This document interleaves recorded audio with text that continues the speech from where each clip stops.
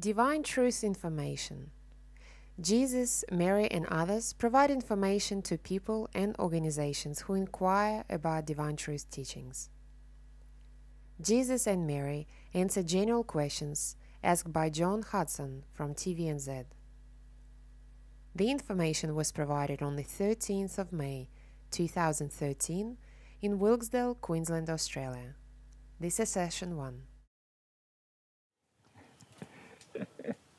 Okay, John. So AJ, was it an epiphany for you, or was it a slow coming to grips with the fact that you were Jesus? Yeah, it's a good question. I wouldn't call it an epiphany. It was more of a reluctant acknowledgement that was very emotional, I would call it. It wasn't something that I enjoyed very much at the time. And in fact, it took me quite a long time to get used to it. And from an emotional and psychological perspective, remembering events from the past in a fast succession over a long period of time is quite stressful emotionally. And so, yeah, I wouldn't call it probably either. Actually, there was a long succession of remembering past events from the first century till now.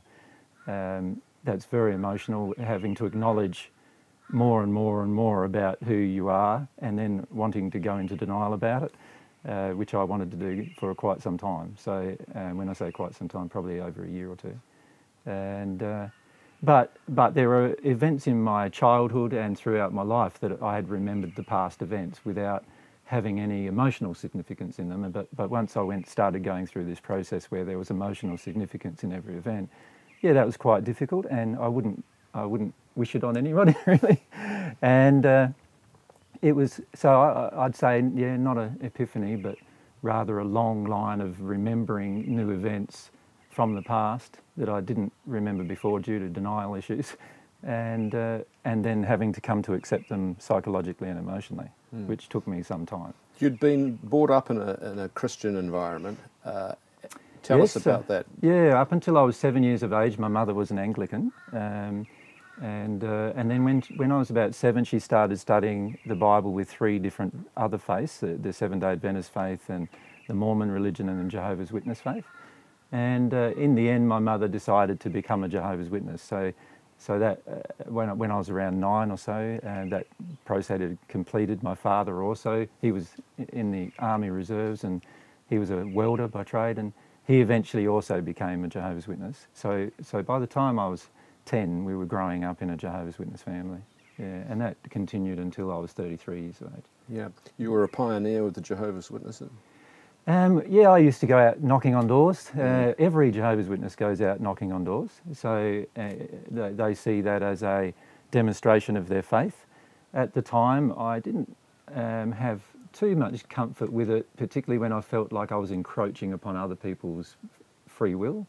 But because I thought it was also a part of my faith at the time, I decided to do that as well. So, and every Jehovah's Witness pretty much does that.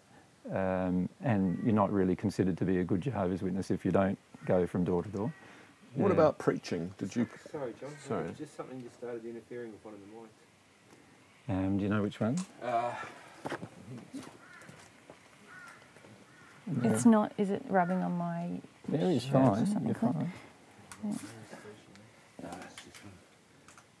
Low battery. No, yeah. We're rolling. We are. Did you suddenly wake up one day and realise that you were Jesus, or was it a slow progression? No, it was neither really, John. It was a series of memories that occurred over a long period of time that I eventually had to just come to terms with psychologically and emotionally. And the memories range from the time that I was in the first century right the way through in my spirit world life. And it was very difficult to go through the process and allow the process to continue. So quite frequently I went into denial about the process, and as a result, tried to shut down the process. But the memories kept on coming, and I had to keep on dealing with these new memories. And so in reality, it really took around about a year or so before I started to even personally acknowledge to myself what was really going on. So it was not really an instant change, and it also wasn't something that just occurred over a few weeks. It took quite a long period of time. I guess it took a lot of courage to come out as well. Well, that was also one of the main issues for me initially. You know, I was just starting to get my life, I felt, into good order. I was quite secure financially. I felt quite happy with how the direction my life was going in at the time. When I look back at it now, I can see that I probably wasn't that happy, but that's what I thought at the time. And so I decided to. I decided shortly after I came to awareness that all these memories could only mean one thing. I started to go into quite a lot of fear about, you know, what that was going to mean for my life, and what kind of damage that might do to my life, and so forth. So, yeah, I became quite worried about that for periods of time, and that's one of the reasons why I shut down the process quite a lot. And then every time I shut down the process, I felt much worse. So then I was feeling when I was allowing the process. So in the end, I just allowed the process to continue. And I don't know if you could call it courageous, because it was just I didn't really feel at the time there was much choice. To shut down the process meant that I felt like I was shutting myself down quite significantly. And so I had to just allow the process and allow whatever was going to come. That didn't mean, though, that I disclosed to anyone during those periods of time who I was. And in fact, it took me quite some months, nearly 9 months, before I disclosed to my sons. They were the first people I talked to about the issue, that I'd been going through this experience for the past 9 months. And they were the first persons I mentioned to. That I was going through this process of remembering who I am. And what was their reaction? Well, both of them know me pretty well, so we have a really good relationship with both Caleb. I have a good relationship with both Caleb and Tristan. So they trusted me. They trust my experience, and they know I'm not crazy or an idiot or any of those kind of things. They also know that I'm not seeking any power or glory or any of those kind of things. So probably the best way to put it was their response was circumspect. They didn't. My oldest son felt like, oh, yeah, it might be true even, you know, like that was his feeling. My younger son felt very similarly, and so yeah, they weren't too concerned for me or anything like that. What did their mother think? I don't know if they told their mother. For years after that, I'm not sure when they disclosed to their mother. So you weren't living with her at the time? Or? No.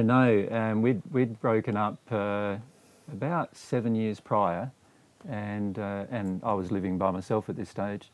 So, yeah, and because of her fear of me, she has quite a lot of fear of anyone who speaks the truth generally. She finds it difficult to speak to me directly. So I couldn't disclose it to her. And I'm not sure when my boys actually disclosed anything to their mother about who I was saying I was at the time. And they're still close to you? They accept who you are? Yeah, my son Tristan, you might have actually seen him in the audience yesterday.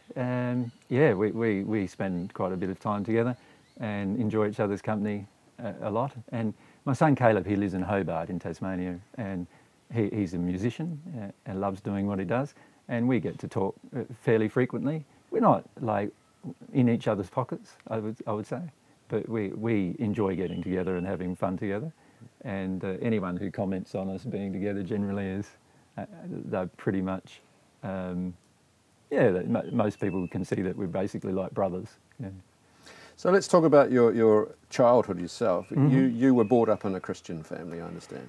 Yeah, so I was brought up, my mother was Anglican, in the Anglican faith until I was 7 years of age. And so when I was around, I can remember going to Sunday school a few times and things like that, going to the church. There's a few sort of memories like that about those things. And then when I was 7 around about, my mother started studying the Bible with 3 different faiths, with the Mormon, Jehovah's Witness and the Seventh-day Adventist faith. And in the end, she decided that she was going to become a Jehovah's Witness. And at the time, I think she was the second only Jehovah's Witness in our town. And so in the Riverland town in which we were growing up in South Australia. And so by the time my father became a Jehovah's Witness, which was a few years later, I was around 9 years of age or so, and by the time I was 10, obviously both my parents were in the faith, in the Jehovah's Witness faith, and I stayed in that until I was 33 years of age. Yeah. So a lot of your skills, I guess, you would have gained from talking about Jesus on the road, knocking on doors, and what have you. Yeah. Not really, because a lot of the skills that you learn as a Jehovah's Witness are more, they're very formal skills, I suppose you would say. So while I was brought up in such a way that I would get up on a platform and speak, even when I was 8 or 9 years of age, and in fact I started when I was 7, as soon as Mum took me to the church or the congregation. Usually shortly after that I started reading out the Bible in front of people and things like that. So I was used to being in front of people, but I was always quite nervous about it. So I wouldn't say that I was really comfortable with it at any point in time, in that entire time that I was a part of the faith.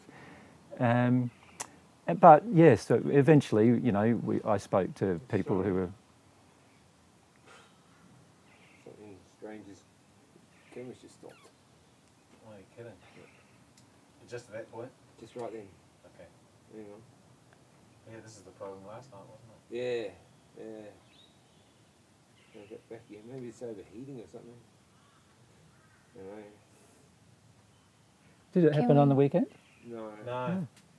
Last night when we were playing down some stuff onto a recorder so we could send the stuff back to New Zealand. It did the same.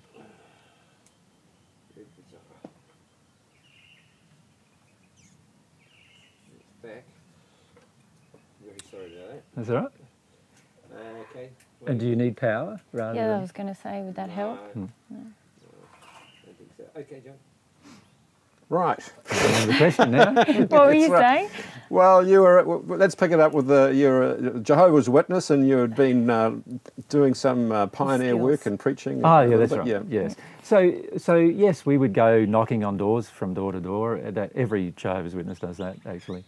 And then, of course, as I became eventually an elder in the faith, so that meant that I was on the platform in the local congregation regularly, and eventually I got to speak with larger audience of 3,000 to 5,000 people generally. So that was, I suppose you could say, a little bit of practice, but nothing like what I used to do in the first century, or what I've done in the spirit world, or what I now do. And in fact, during that period of time, whenever I got up on a platform, I was usually quite nervous and stressed out. And also, we had to present material that was a certain set material that was set beforehand, that other people had written, and so you're not always comfortable with the material that you're sharing with others, and so that creates a degree of nervousness as well. And were you an elder in the Jehovah's Witness church when you started having these memories? No, I started having some memories when I was there, but I didn't ever assign them to what the later periods of time I started realising they were all about. So I started having feelings and memories about all sorts of events, some torture-based events and so forth, but I never really thought that they had anything to do with anything other than something that maybe happened in my childhood that I'd blocked out or something like that. And it took me some time. After I left the faith, even it took me another 7 years after I left the faith before I began having those kind of experiences. Why did you leave? Well, there was a number of reasons why I left. The first reason was that I had fell out of love with my wife, and I knew that she had fell out of love with me many years prior, about 7 years prior to my falling out of love with her. And then I felt very uncomfortable with what I knew the Bible to say about you must love your wife as your own self. And I knew I could not love her as my own self anymore.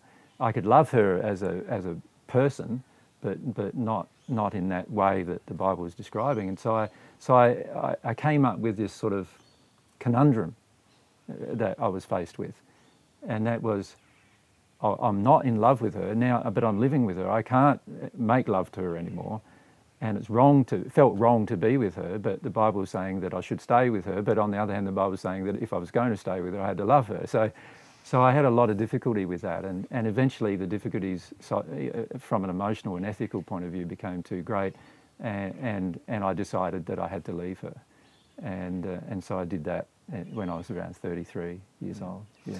What was the reaction from your parents when you told them that you were Jesus? My mother, in the discussion I had with her, seemed quite okay with it, but actually she became quite distressed about what I might do to myself, was her primary problem with it, and which illustrates how little she knows me in a lot of ways, because I would never do anything to harm myself, and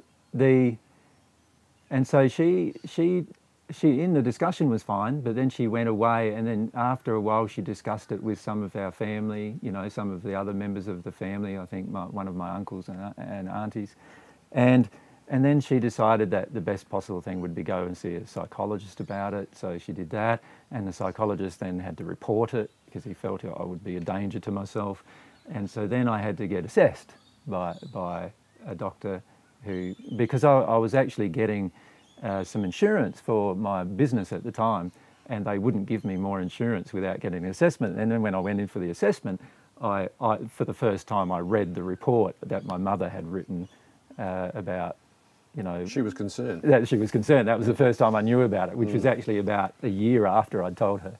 Yeah. Well, let's face it, quite a few people have thought they were Jesus, and quite a few of them are in psychiatric hospitals. Oh, I agree. Yeah. Yeah. What makes you different? Well, I think anybody who speaks with me can see that I don't seem to be psychologically disturbed. Anybody who knows me personally knows that I don't have a messiah complex, as is claimed. And anybody who speaks and lives with me, even Mary who lives with me, knows that I'm pretty sane. So, and in fact, when I went with the doctors to have the assessment, that was their opinion. And in fact, I invited one of the doctors to come and live with me for a month to see whether I was sane or not. Of course, most people who are insane can't hold together their life. And that's very different to what it is for me. I hold together everything in my life. So. Yeah. You don't see yourself... Move to your right a bit, man. I'm leaning, am I? Yeah. Right. I'm leaning to the left. I don't hear you calling yourself Jesus Christ. What's the difference? Well, when a person is Christed, it's a process that you go through with God when you become at one with God. So my current condition is not such that I am now at one with God in terms of how I do everything. And I hope that my future condition will be such. And once that happens, then I'll be Jesus Christ again. But at the moment, I'm just Jesus of Nazareth, the guy that was born by Mary and Joseph in the 1st century. And I've lived a 2,000-year life. Stop. Right at that point. Oh, I can't believe this. So you don't call yourself Jesus Christ. What's the difference? Well, the difference is that when a person is Christed, they are in a condition of being at one with God, and I'm not yet in that condition again. And I hope to be in that condition at some point in the future if I continue progressing like I'm progressing. But I am just at the moment the same Jesus that was born of Nazareth, born of Joseph and Mary in the 1st century. And I've had a 2,000-year life, but the reality is that I'm going through a process right now, and that process is incomplete, and it's a process that I'm recommending other people also undertake. And in the end, once you become at one with God, you are then Christed, if you like. You now have God's love in you to the point where you are now in complete harmony with God, with everything that you do in terms of from a loving perspective. And at that point, you could be said to be Christed. And I suppose in a secondary sense, Christ also refers to the term Messiah. And in the 1st century, I did claim to be the Messiah, even though I was rejected by the Jews as being the Messiah. And that's the Greek word Christ refers to being the Messiah, if you like. And so my viewpoint of being the Messiah is very different to what other people view being the Messiah. So, and again, my father in the 1st century thought being the Messiah meant I'd be the king of the Jews and the king of the world eventually, and I knew that would never be the case. Well, we went to church yesterday, and just to check up with the Christians about what they perceive as being the second coming, you know, and how the Bible refers to that. And of course, there's Matthew 24, which talks about lightning from the east to the west, and the sun going dim, and the moon going dim, and the stars falling from the sky, and then Jesus descending to earth in all his glory, which is a little and also would then destroy the wicked at the same time. That's right, all of that, and that's a little different from what I've seen down the road in Mergen. Exactly. So, how do we reconcile that? Well, firstly, the Bible is just incorrect on these particular subjects, as it is incorrect on many subjects. It's incorrect about God and God's nature. It's incorrect about my nature. It's incorrectly reflected my life in the first century. I have an advantage over many people when I read the Bible, and that is it quotes my life. And so therefore I feel quite able to state that no, those particular things didn't necessarily happen in my life. And there are quite a number of things the Bible says that didn't happen in my life.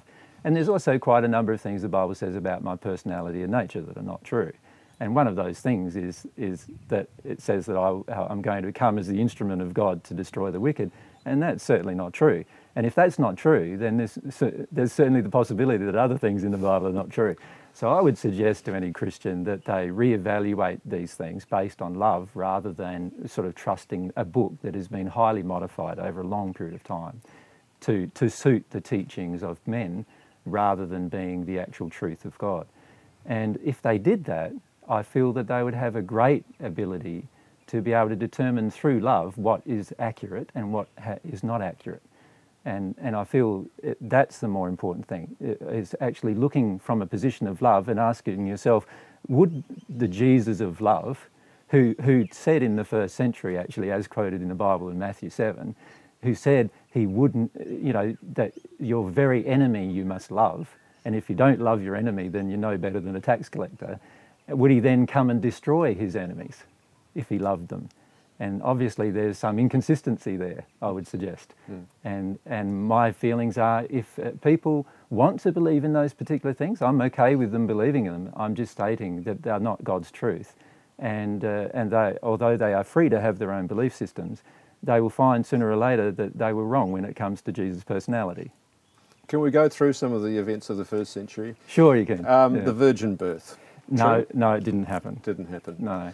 My mother and father had sex and they had me. And it happened pretty shortly after they were married. Yeah. Okay. The crucifixion, why?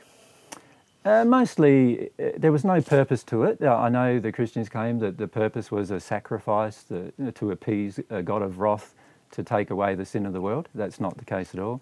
The only reason for my death was that I was stirring up the political and religious structure of the time through my commentary about love. And love was confronting, the attitudes of love were confronting what they were doing at the time. So eventually they could see that if I continued to do what I was doing, and so many people were starting to listen to me about it, that sooner or later the faith would be destroyed, the Jewish faith would be destroyed. So the Jewish Sanhedrin, of which my own father was a member, decided, not unanimously, to take some action against me to get rid of me. Now initially they decided to send Pharisees to me to criticise my teachings, and that didn't work. And then they started to send assassins, and they had a few times when I was stabbed and a few other things which are not recorded in the Bible. And then of course they decided no, that had enough. And that was enough now, and they decided to just have a night sitting of the Sanhedrin where most of the members who were dissenters of their decision weren't present, and decide to condemn me and then send me to Pilate to be crucified. Were you celibate? No, not at all. I was celibate up until my one-ment with God, and even a bit further beyond that point. And so I was over 30 years of age before I had a relationship with a woman. The only woman that I had a relationship with in the first century was Mary. And I met her around 6 months or so into my public ministry, as it's referred to nowadays. So yeah, and we established a relationship after that. We didn't start a relationship straight away, but about a year and a half after that we started a relationship and we married. Did you have children? Mary was pregnant with our daughter when I died. So but we didn't have any other children. So Dan Brown was right. Excuse me. Not on everything. No. So well, and I think it's pretty obvious if you even look at the Bible that there was a special relationship between myself and Mary Magdalene. It's just that there were many reasons why certain disciples covered that over. Some of them did so to protect Mary at the time and protect my child at the time. And others did so because they hated Mary. Ones like Peter hated Mary. And so, you know, they wanted to get rid of the whole idea that Mary was in my life. So there were often a lot of disharmony, if you like, between the subsequent followers of Christ, as it said now, and their opinions about whether Mary should have been accepted as my wife or not. Yeah. Judas Iscariot, was he the traitor that we were all supposed to believe that he was, or not? No. He was a man who, he was constantly trying to put me into conflicting situations with Pharisees, because he felt that if I was forced into conflicting situations with Pharisees, that I'd eventually prove my power to them and eventually they'd accept me as the Messiah. So, and I kept talking to him about that wasn't going to work, but he didn't believe me. And just as many of my disciples, when I married Mary, they all thought it was a bad idea. Right? So they were frequently telling me I had bad ideas in the first century. And as a result of that, he decided on his own back to try and create a confrontation. So he basically falsified his own feelings towards me with the Pharisees in order to get some kind of confrontation to occur, which he thought that I would extricate myself from, and then thereby proving my power to them. Did you know he was doing that? I only knew on the day. I was told by some of my spirit friends, in particular John the Baptist, who had passed, and I could talk to spirits quite easily. So John the Baptist came to me and told me that it was happening on the day that it was happening. I knew that it was a potential occurrence because for quite a few months beforehand, he was constantly trying to put me in these sticky situations with Pharisees and Sadducees who were members of the Sanhedrin. So I knew that it probably wasn't going to end up very well. And Mary and I had discussed the fact that there was a potential of me dying from the actions of my own disciples, actually. Yeah. So what was your mission in the first century? Why did you come to Earth? I come to teach the truth about God and the truth about having a relationship with God. That every single person on this planet can have an individual relationship with God without a mediator between themselves and God. God wants to have a relationship with every one of God's children. And as a result, God is always wanting these relationships with his children. So I come to teach how to have the relationship with God and what kind of benefits this relationship can establish. And so in the first century, I realised that I had to first have this relationship with God myself. So the reason why there's no record or very little record of me before I was 30 years of age in a public setting is because I spent most of that time in privacy working my way through the emotional issues that I needed to work my way through in order to have and establish this relationship with God to the point where I knew I had become at one with God. And once I had become at one with God, then I started to teach in more public fashion. Before then I did teach, very similarly to how I'm doing now. I taught, small groups of people, up to a few hundred people at a time, for my whole 20s, all through my 20s in the first century. But none of that was recorded because it was very hard to write about such things anyway. Most of the people who I was teaching did not know how to write anyway. And so it was all word of mouth type things that got transmitted during that time. But yeah, the reality is that I started teaching around 25 years of age, but for the first 5 or 6 years, I wasn't at one with God, and I did not perform any miracles or any of those kind of things that would cause people to stand up and listen. And those people who did listen to me listened because the truth sort of tugged at their heart. And then when I became at one with God, this was quite an obvious shift in myself in terms of my happiness and in terms of my ability to give more knowledge. And as a result of that, larger groups of people became attracted to listening to the divine truth at the time. We read in the Bible about miracles. Mm-hmm. Did they all happen? Not them all. Some happened, and others did not. So I can go through each one if you like. Let's do a few. Breaking of the loaves and the fishes. Yeah. Yeah, no, that didn't happen. No. I was a vegetarian at the time, and so I didn't eat fish at the time. And in fact, I became a vegetarian when I was 13 years of age, when my father, or 12, if you looked at today's terminology. I went to Jerusalem for the first time when I was 12 years of age in the first century, and I saw the rivers of blood, if you like, from the sacrifices of the Jews, and the way the temple stank like a piggery, and as a result, I was very much turned off eating meat under any circumstances after that time, and so I stopped eating meat from that point in time onwards.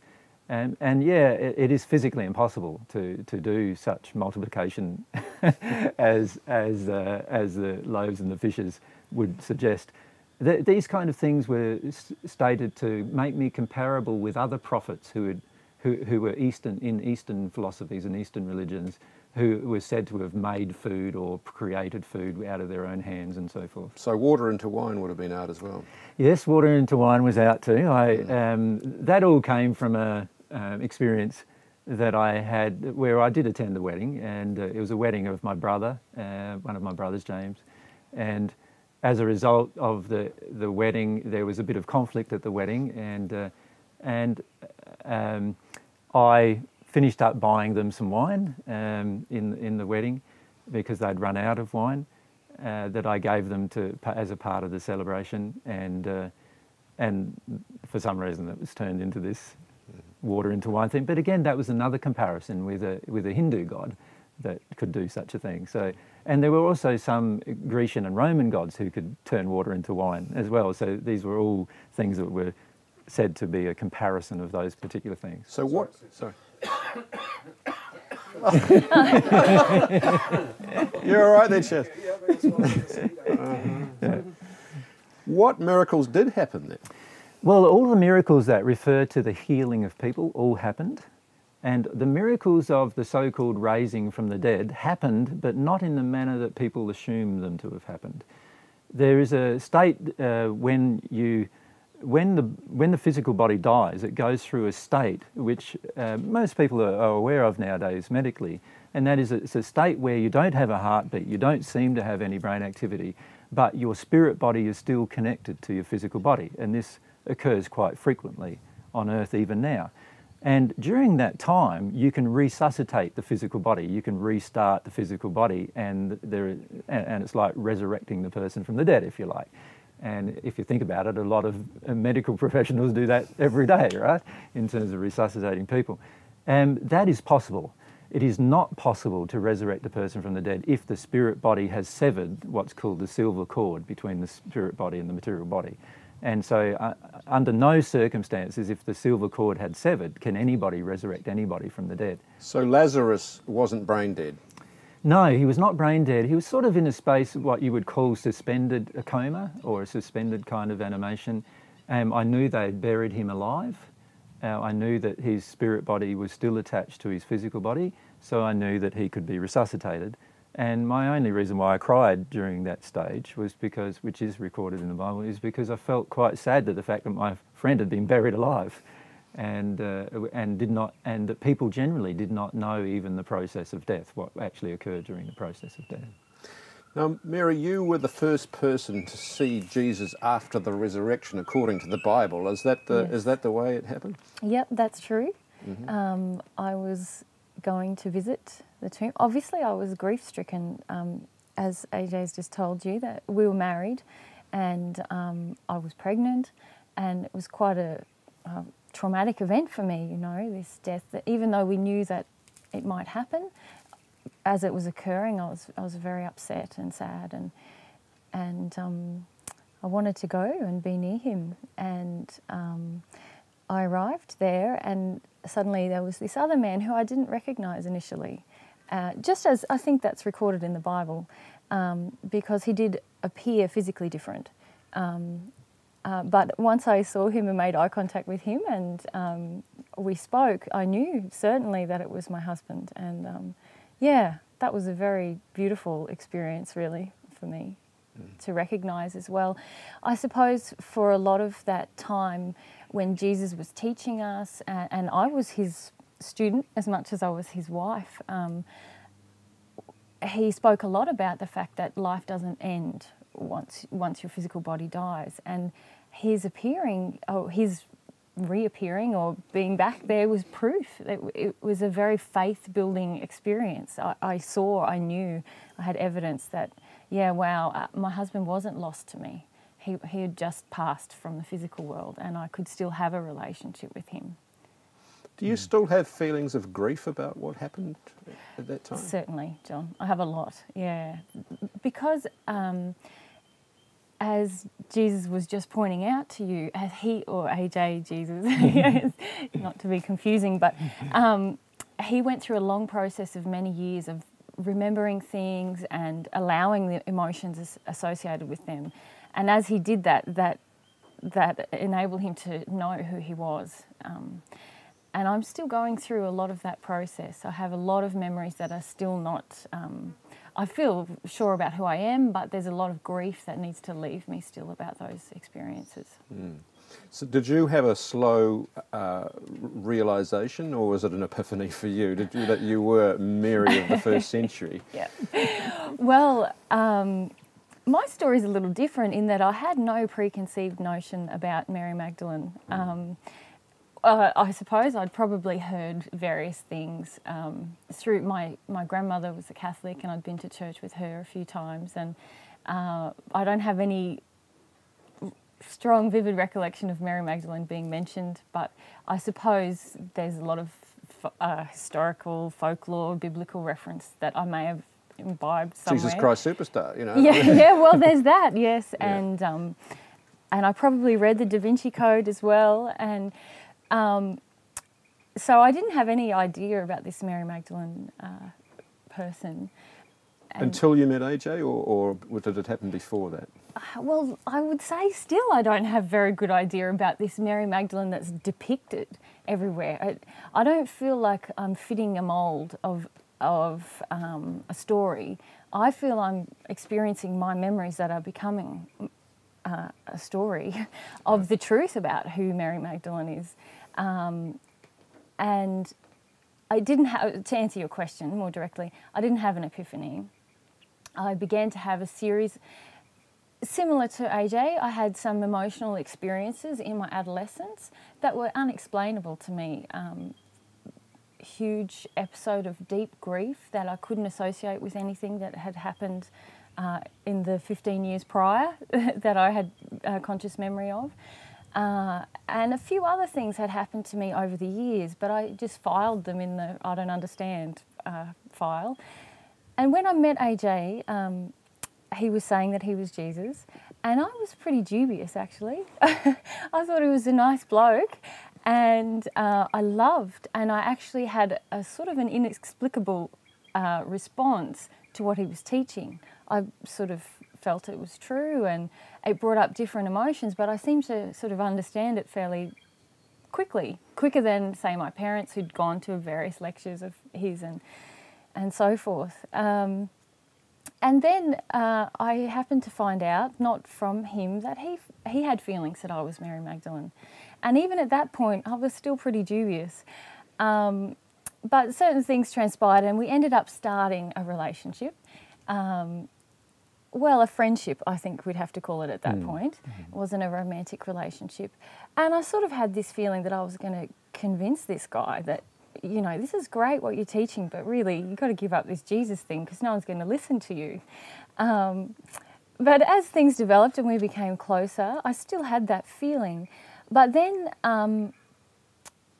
again, with no explainable reason, I one morning, not in the presence of AJ, I began to have this deep grief experience that I suddenly remembered certain things about, not about the crucifixion, but about having a husband who passed. And I suppose I feel that the figures of Jesus and Mary Magdalene are very depicted in certain ways in different popular culture now and in religious stories and things like that. But I don't really have a strong sense of matching that. I just am experiencing a group of memories that are telling me that I am her, and that I had this life with this person who taught about God, and we travelled together, and that we were very close, and then he was killed. And I also remember my life before that point. I have quite strong, vivid memories of a childhood, growing up, and various things happening to me, both happy and quite traumatic. And then the life that I had after he passed, which extended another 30 years or so.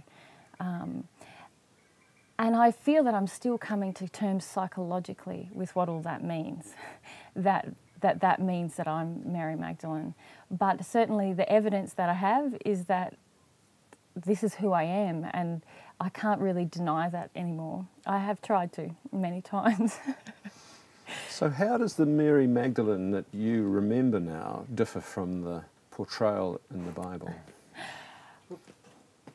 Go on again. It's these questions. Yes. It's weird.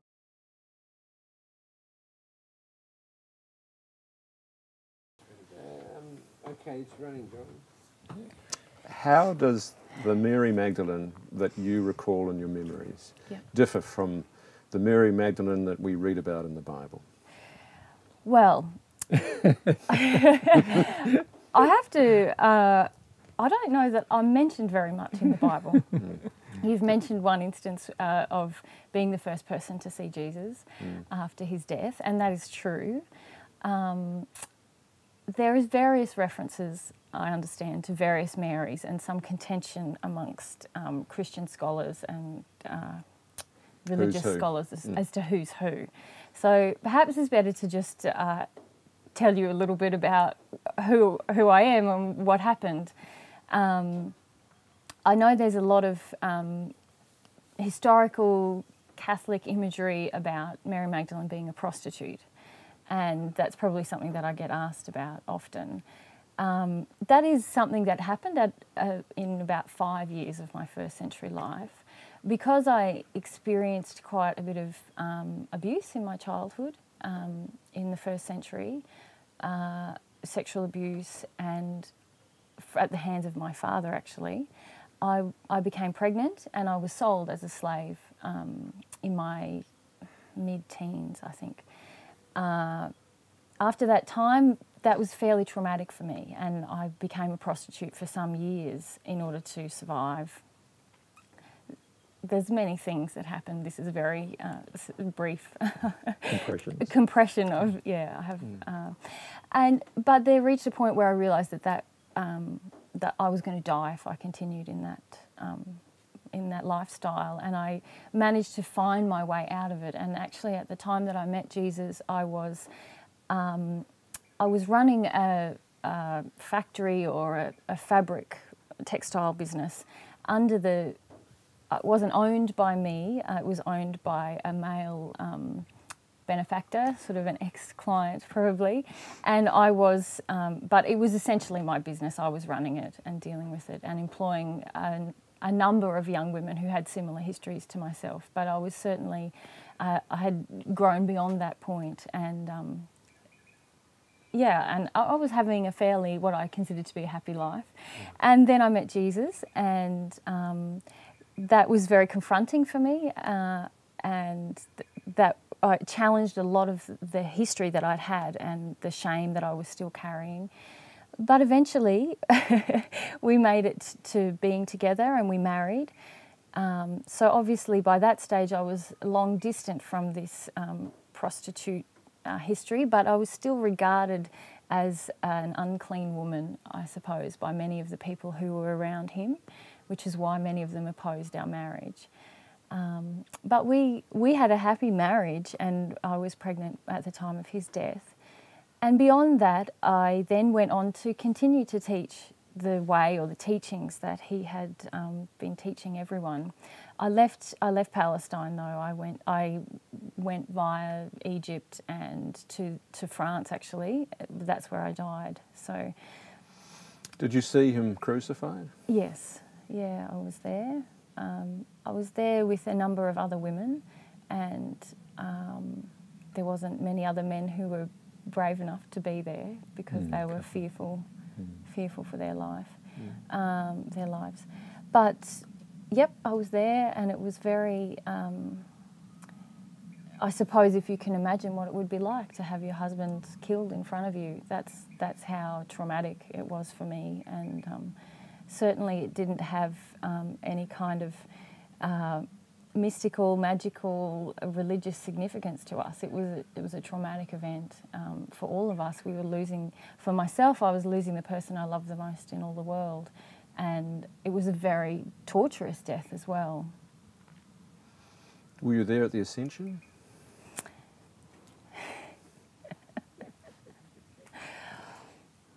Well, was there an ascension? Yeah, I think you'd have to define what you mean by ascension. Well, the Bible talks about Jesus kind of flying off into the clouds like a helicopter. That's my impression of what the Bible says. You correct me on this. Well, I have no memory of that, no. And no, I don't. Perhaps you want to answer whether you flew into the clouds like a helicopter, but no, that's not what happened. No. Well, the Nicene Creed, for example, says he ascended into heaven and sits on the right hand of God the Father Almighty. You know. Which is that? Do you true. accept that? No. Well, so what happened? Well, as soon as I died, as soon as you die, you separate from your physical body. Your spirit body is still present, and your soul is connected to your spirit body. So as soon as I died, that's what happened. I knew that would happen. I'd seen that happen many times before. And so with every single death, this is the reason why I could sense when a person was, connected to their body still, because I could sense when a person had broken that connection. So I knew that was going to happen with my own death. Once I became a spirit, the first thing that I did is I watched Mary and the others grieving and them picking up my body. They took it to a tomb. They anointed it basically and wrapped it as was the custom, and placed me in the tomb and sealed the door off. And then the Sanhedrin put 2 guards at the front of my tomb, which was actually a tomb that my father had bought. So they knew where the tomb was because my father was a member of the Sanhedrin at the time. So the Bible account says that it was Joseph of Arimathea or something who owned the tomb, but it was actually my father. So the tomb, I was placed in the tomb, and once the disciples went, the first thing that I did was visit. They eventually all went to sleep after a lot of grieving, and the first thing I did after I left the earth was visited the hells. I went through the different parts of the spirit world that were the hells. And all I did was basically declare to people that they had this availability of God's love now being given to them, no matter what condition they were in. So they could be in the hells or in the heavens, it didn't matter. And there are very many different heavens in the spirit world. At this time, there were around 9 different heavens in the spirit world, and that had been created. And now there's much more than that. But at that time, I visited all of those locations, talking to people about the fact that divine love was now available. Then, as soon as Mary woke up again and ran to the tomb, then I wanted to be there, obviously, and meet her, and she being my most precious love. And so I appeared to her. All I did then was materialise a body. And I was trying to also illustrate to her that she could feel my soul. I didn't need to have the same look. All she needed to do was feel my soul, and she could feel me. And so we did that, and Mary recognised me. And of course, we talked a bit. We talked quite a lot actually for quite a few hours. The Bible doesn't say that. But then Mary ran back and talked to the others about it. And of course, none of the men believed her. By this stage, I had also, there's a law that you can engage in the spirit world to speed up the decay of a body or any substance actually.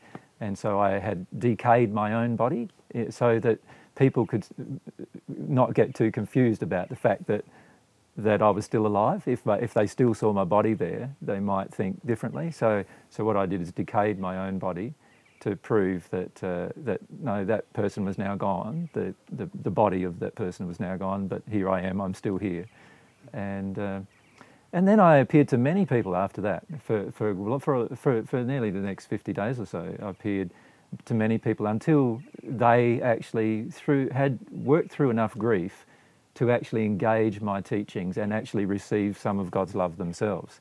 And that's what I called the gift of the Holy Spirit to them. And I promised them that would happen sometime after my passing. But eventually it happened 50 days after my passing. And so I decided then that they didn't need me as much anymore on earth. And instead, I spent a lot of time with Mary after that point, and spent a lot of time. I became the guardian, if you like, the spirit guardian of our daughter, Sarah, when she was born. And so I spent a lot of my time on earth after my passing with Mary and Sarah, and also helping all of the people who were involved in teaching the truth, the divine truth at the time. And then, of course, as Mary passed, I welcomed her into the spirit world and did an orientation course, I suppose you could call it, which is what normally happens for most. So do you have ancestors alive today then? No. What happened was our daughter Sarah married. She married Luke, who is the Bible writer Luke. But when the children were the oldest child was just in her teens, and we had 3 grandchildren. The Roman soldiers found out where Mary was still alive, and the children lived, and the grandchildren lived, and Luke and Sarah heard about that, and they decided to leave, and Mary decided to stay. And Mary, at that point in time, was tortured to death, and then about probably a month after, Luke and Sarah were found in a ship near Rome in Italy, and they were also slaughtered at that point in time. And the only person who survived was Sarah, because they thought that Luke's oldest daughter was Sarah, and so they thought they'd killed everybody. And Sarah had a period of time when she went sort of almost crazy, and then she recovered from that, and she went back to France, and she died an old lady, but she didn't have any more children. So no, there's no people on earth who would be able to claim that they're a part of the bloodline of Jesus or Mary. Mary, do you remember being tortured to death? Yeah, I do. You've had a hard time. Yeah, it's not a very nice thing to remember, and I suppose I still resist a lot of those feelings. They're very, the events are quite clear to me, and but just at the moment I'm working through a lot of the fear and grief that I have about that time. Yeah, but I remember it quite clearly what happened, and but that's only come as a process of me being more willing to be open to my emotions as time has gone by. How is it that you've both appeared in rural Queensland at the same time? Not only you two, but there's also other people who believe that they were characters from your life in the first century as well. How does this happen? How does this work? So what do you think is unusual about it, that we're in rural Queensland, or that we're Not here so at the much same time? I guess the skeptics watching this will be going, yeah, well, we might be able to accept that Jesus can reincarnate, and it says so in the Bible, the second coming, etc., etc. But for Mary to suddenly turn up as well as a bunch of other characters, all in a little place in Queensland, I mean, what's this all about? Well, I mean, obviously, perhaps it's not obvious to your viewers. Firstly, we need to probably clarify some things. Firstly, it's not reincarnation in the standard way that people view reincarnation. So reincarnation is probably not the right word for it, because what people believe on earth to be reincarnation actually doesn't happen, and there are many reasons why they believe it happens, which can all be explained. But so I don't know if reincarnation is the right word. So not the Buddhist philosophy of reincarnation. No, certainly not. How would you describe what's happening here then? It's a connection between our soul, which is in a unified state, in a union state in a dimension that exists in what you would call space, I suppose, but it's also it's a dimensional existence. It's not the physical dimension, and it connected to two bodies that were created by our parents having a child, and we decided to connect to those bodies and live a certain part of our life on Earth as a normal, what seems to be a normal person. We chose that for a lot of reasons. The primary reason is that we felt if we just appeared, that everyone would think that we're some kind of angel or God, or, you know, as they already do, think that Jesus is God, and that would just worsen the situation. What we wanted to do was prove through our actions that myself and Mary and others weren't angels, as in the common sense, and I was not God. We were just human, and we wanted to prove that to people in the modern age. So that's the reason why we returned in that fashion. We could have returned in other ways, but we decided to return by actually connecting to a child, and that child growing until it had some memories. But there's a whole group of you, isn't there, that have returned? It's not just you. There's 14. 14, 7 couples, Yeah. soulmates. Yeah. Yes. Yeah. So why? To demonstrate. Yeah. There you go. Yeah. To demonstrate these truths that we spend a lot of time speaking about, we hope to also demonstrate the power of receiving God's love to the point of at-one-ment, and then to return to this state of being completely in harmony with or at one with your soulmate again. So it's not an accident that soulmates have come back. In fact, there's a limitation that it's impossible to come back without it being soulmates. Yes, without us being pairs, if you like.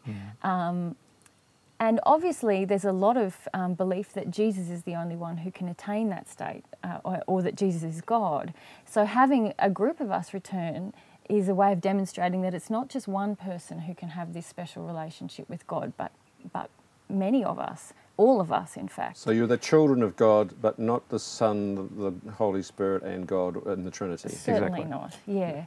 And also, just to clarify, we're not all in rural Queensland. AJ himself didn't grow up near here. I'm the only one who has. There are another couple of the 14, yep, here in Australia. But then the others are all around the world, in Canada, in the USA, Asia, they were born in Asia and in Africa. And Africa. So How did you find each other then? Well, I would argue that they still hasn't found themselves, and in fact, speaking about them in some ways would just put more pressure on them.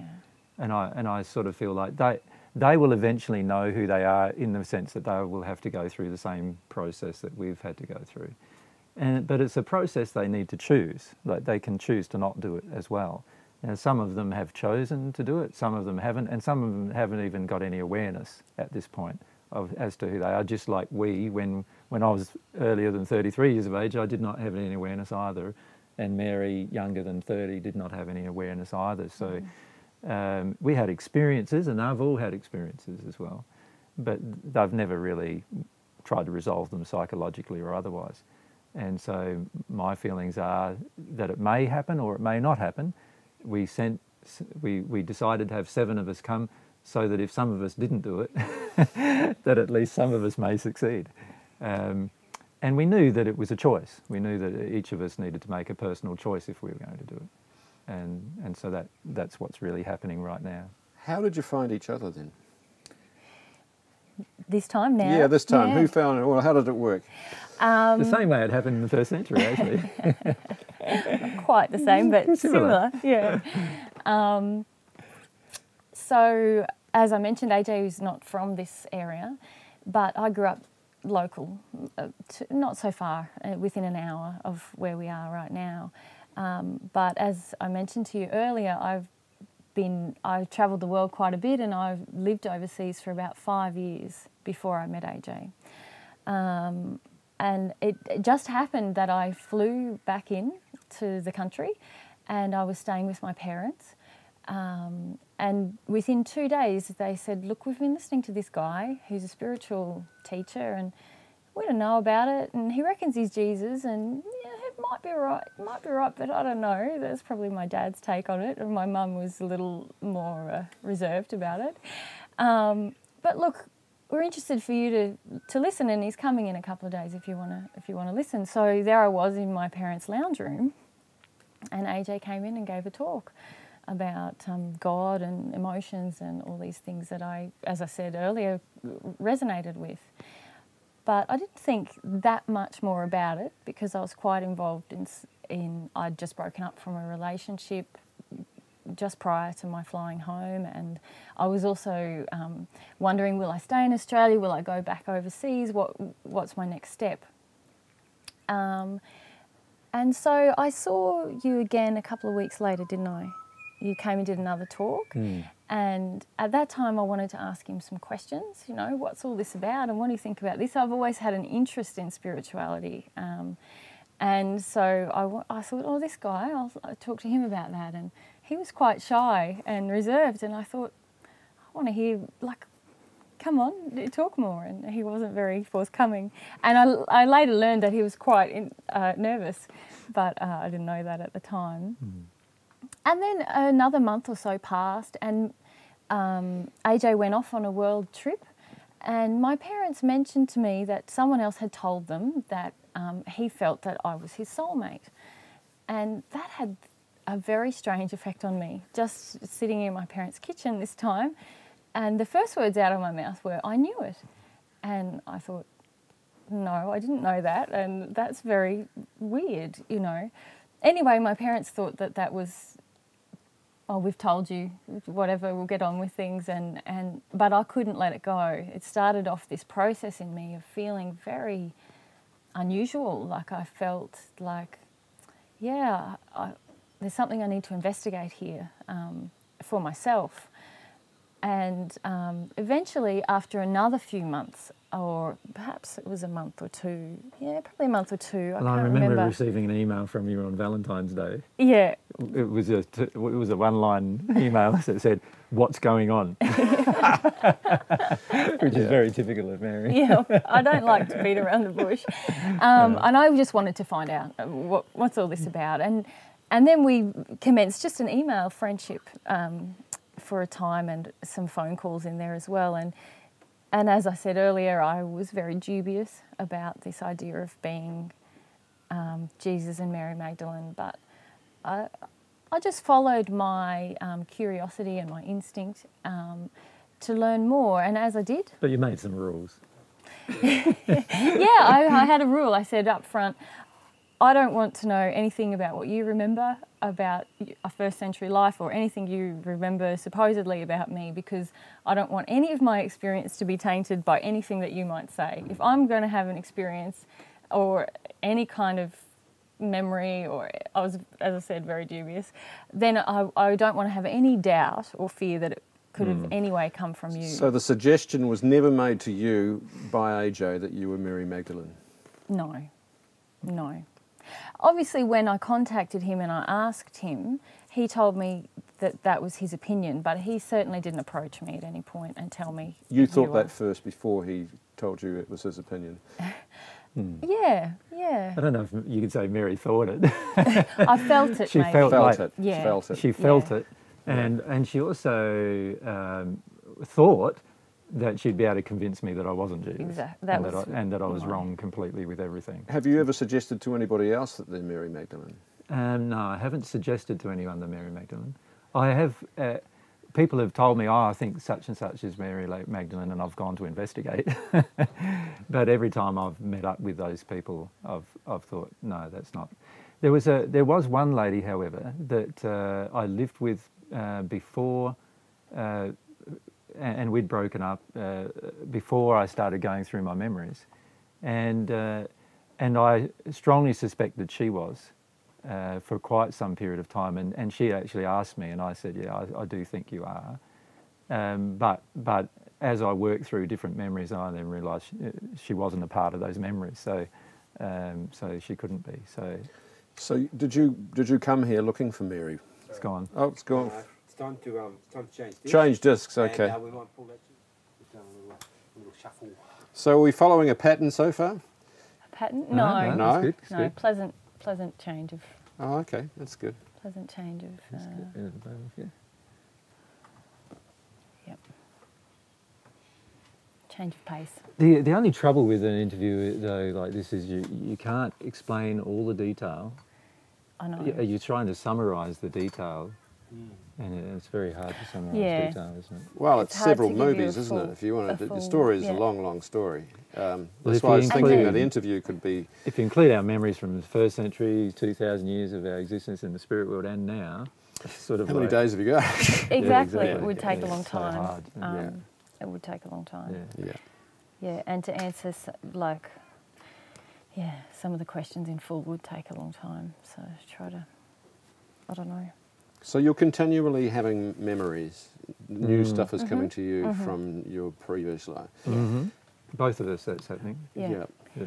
And it's definitely related to how emotionally open you are I to- allow myself to be. Which is, if you compare that to people who have, I mean, that happens with memory all the time for everyone. You sort of need an access point to memory, you know. And also if something very traumatic has happened in somebody's past, they'll often block out a lot of it and the details. And then when they open up, They'll clarify. it comes out, John, Yeah. can you travel right a bit for me? Are we going down this road a bit more? Or Sorry, what are we talking about? the memories and their You background? can go a bit further, right? Yeah, you said about Wherever how you you want haven't. to take That's right. The Yeah, other yeah. person. So you did said, are you rolling? I am. Yeah. So did you? I mean, once you started remembering who you were, did you start seeking Mary? Pretty much, yeah. Your long lost Like, lover. Yeah, that's right. Like I've always had this feeling that I was missing her, you know. So, and I did believe at one point in time that a previous partner was probably Mary Magdalene. And then as I worked through for more and more of my emotional issues and had more memories, I realised that she wasn't a part of those memories. So it was pretty much impossible for her to be Mary Magdalene. And then I got to a point where basically other people told me they were Mary Magdalene. So I would, you know, obviously meet up with them at some point, and every time I felt no, that I can see that they're not. And in fact, I got to the point where I felt that I might not even meet her, in fact, and so I was living alone by this stage I've been living alone for 5 years, pretty much. And I knew that I had to, if I was ever going to meet her, I had to work through emotional issues. I had to work through issues regarding women that I had within myself that I needed to release and so forth. And as I did more and more of that, I felt attracted to come to Queensland. At this point, I was living in South Australia, and I felt like Mary's probably somewhere up in Queensland. For some reason, I felt that, and I just decided to trust those feelings. And so I finished up buying the property that we're now having the interview with. And I lived here for a couple of years. In fact, most of the time I spent overseas actually, rather than living here. And then, I was invited to, as Mary pointed out, I met with Mary's mum and dad without even knowing that they were Mary's parents, or they didn't show me a picture of Mary until well within my visiting their home. And even when I looked at the picture of Mary, I didn't feel necessarily that she was Mary. So it had nothing to do with her physical appearance or anything like that. But as soon as I met her face to face and could feel her, bang, that was it. I knew she was Mary, and that's what made me feel nervous, actually. But what are the odds about? I mean, you know, you really lucked out, didn't you? You found Mary as a gorgeous Australian woman. You know, she could be 85 and out of Kazakhstan or something. True. You know, I mean, and I was fully expecting that was possible. I knew she would have to be younger than I, because I knew I was the first of the 14 to come back to Earth. So I knew she would be younger than I, but that's about all I knew. I didn't know where she would be. I suspected she would have come to Australia as well as along with myself, because that's what soulmates would normally do. They'd normally get attracted to the same locations. But aside from that, I didn't know anything. And so, of course, any person that, you know, I wanted to find Mary, but when I wanted to find Mary, I didn't want to have a relationship with someone who wasn't Mary. So it wasn't like I was trying to find somebody and turn them into Mary. yeah. Do you think you'll marry Mary? Well, we're already married. We've already been married once. We got married in the first century, and the soulmate relationship as such is really the only marriage that God has created. So we don't see any need for a paper, but we probably get married, I would say. If we feel like a party. Once everyone's been confronted enough about the fact that we're not. Because clearly there's a lot of significance, isn't there, placed on a certificate of marriage as a binding contract that is acceptable to God. And both of us feel that there's a much deeper binding that happens in your heart, and that's what true marriage is. So there is probably in both of us a little bit of a feeling that we'd like to demonstrate that that's what true marriage is before we go and get a piece of paper. Yeah. What are soulmates, though? Because this is a lot of people have said, well, this is really new age, this soulmate thing. But your definition of soulmate is quite different from many people's. Can I say, though, like it's really new age? To me, it's funny how a lot of our teachings are repeated back to us as if they didn't come from us. They came from me 2,000 years ago, the teachings of soulmates.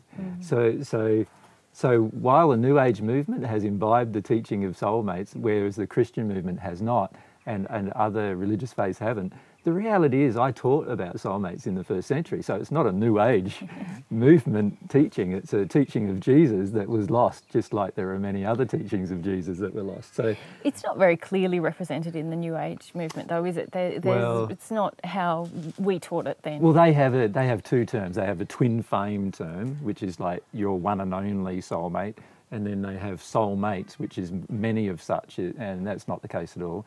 The reality is God's made a complete soul which has masculine and feminine qualities, which splits in half at the time of the first incarnation. And so those two halves belong to each other. And you can't, it's somebody that God made, so you can't go and choose them. It's like, a lot of people would like to, but you can't go and choose them and turn somebody into your soulmate. They are either your soulmate or not. It's just one of those truths of God. And I recognised that in the 1st century when I was quite young, in my teens, that I had another half of myself. And that's why I did not engage any relationship with any woman all the way through my teens and 20s, which was very unusual in the 1st century. In the 1st century, generally, most people were married, particularly a man was married usually by his 20s, and the woman he was married to was usually quite young. And then he obtained a series of wives, generally. It was a family contract. Exactly. And usually these contracts were actually made by the parents rather than the children being involved at all. And a lot of times there wasn't much love involved either. And these contracts, which are still occurring today, in fact, in many countries, are completely out of harmony with love of the individual and also out of harmony with God's principles, in the sense that if we love each other, that is the binding contract. And it's only while we love that there is a binding contract. As soon as one of us falls out of love with another, then the contract has failed. And I feel the main reason why contracts fail is that most people are not, or a lot of people are not with their soulmates. And of course, even if they are with their soulmates, they often get confronted emotionally through the relationship. Whereas we get confronted emotionally in the relationship, as you do with your soulmate generally. And what we do is we work through the issue. And that's what we encourage other people to do with their relationships. Should you marry somebody who's not your soulmate? Well, you have free will, so you're allowed to decide to do whatever you wish. And if you wish to marry someone who's not your soulmate, then certainly go ahead and do that if that's what you wish. Free will is a gift given by God. Now, of course, if God made another half of you and you've married someone else who is not your other half, then you've also married someone else who's somebody else's other half. And there are a few of God's laws that are broken in that place, which sooner or later will be confronted. Now, I talked about this in the 1st century quite frequently with Pharisees who asked me questions about, if a person married one person and then he died, and married another person and he died, and they said 7 times did that, which one would be their husband in the heavens? And I said that none of them would be. That they would become like the angels of the heavens, and I was referring here specifically to the soulmate relationship, which is something that God established. So the woman would end up with her soulmate, not necessarily with any of the 7 that she married. There are a lot of Christians out there who'll say, well, this is just attacking the family and marriage. The institution of marriage is sacred. If you're representing Jesus, surely you cannot be attacking marriage. Well, in the 1st century, almost everybody who heard me speak found something that was confronting. And I suggest that almost everyone today who hears me speak will find something that's confronting. The reality is a paper contract between two people on this earth means nothing to God. And if you do believe it means something to God, then you don't have a very good opinion of God. The reality is that God has already made a contract between the two halves of the soul by creating them as halves. And the reality is, sooner or later in your future, whether it's here on earth or in the spirit world, you will find those halves. I am not promoting immorality. So I'm not promoting a succession of partners as an experiment to find out which one was your soulmate. Right? And I've never promoted that because I believe strongly in morality. However, sooner or later, a person on earth or in the spirit world in their future will find their soulmate, and they will find that that person is the ideal person for them to be with for the rest of their life because they are the other half of themselves. And to me, it's just a scientific fact. It's like many other things that many religions complain about. You know, when they hear a scientist proclaim a fact, they often get up in arms about those particular facts. But the reality is they're either scientific facts or they aren't. And in the case of soulmates, it's a scientific fact. There are many people, and almost everyone in the spirit world in the higher dimensions knows about this fact. And unfortunately, we don't know about it much on Earth. That's the problem. Well, the scientific facts we know about on Earth are generally provable through mathematics. We were talking yesterday about gravity and about aerodynamics and the speed of light and what have you, most of which we really can only prove through mathematics. But we've also proven a lot of things we can't see through mathematics. Yeah. So how will science ever be able to prove, for example, the existence of God, the existence of a soul, the existence of soulmates? Well, the mathematics involving God are always infinite in nature. Every quality that God has an infinite capacity to it. So it has an infinite nature to it. So if you look at love, for example, it has an infinite nature when it comes from God. If you look at truth, it's the same. It has an infinite nature when it comes to God. So I'm not sure about whether mathematics is ever going to be able to prove the existence of God, because you would have to come up with some mathematics based on infinity. As regards everything God's created, yes, everything that God has created has a mathematical formula associated with it, pretty much. So yes, I do believe you'll be able to prove soulmates through a mathematical formula, and in fact, in the future, I believe we will be able to tell you what the mathematical formula is. And as there will be many mathematical formulas that we'll be able to give to the world that teach about things like a spirit world, how many dimensions currently exist, how many dimensions can potentially exist, and so forth. All have mathematical formulas associated with them. How do you prove then the existence of God? Well, the existence of God has to be an experience. This is something I've said right from the first century onwards. It has to be a personal experience. Once you've received love from God, you will know God's existence and you will not doubt it ever. It's only when you receive this love from God that you'll start to establish this relationship with God and can be able to communicate with God soul to soul. Once you can establish this relationship and experiment with this relationship, you'll find for certain that God exists, but only then. And I haven't found any mathematical formulas that refer to that, to God in my whole of 2,000 years of existence. But I have found millions of mathematical formulas that refer to everything God's created. So my suggestion to people is to focus on experimenting, just like a scientist would, experiment with the concept of having a relationship, and then work your way through the experiment, like as a scientist would, like measure the results. Have faith. Well, you need initially faith, but it's not the kind of faith that's based on nothing. It's the kind of faith that's based on some facts. The fact is that we've been created with a beautiful body. We've been created with a beautiful planet to live on that we are destroying, but it is a beautiful planet. It has these recovery mechanisms. Our body has these recovery mechanisms. We have a lot of joy that is all present in the world in which we live, that somebody has to have gifted to us.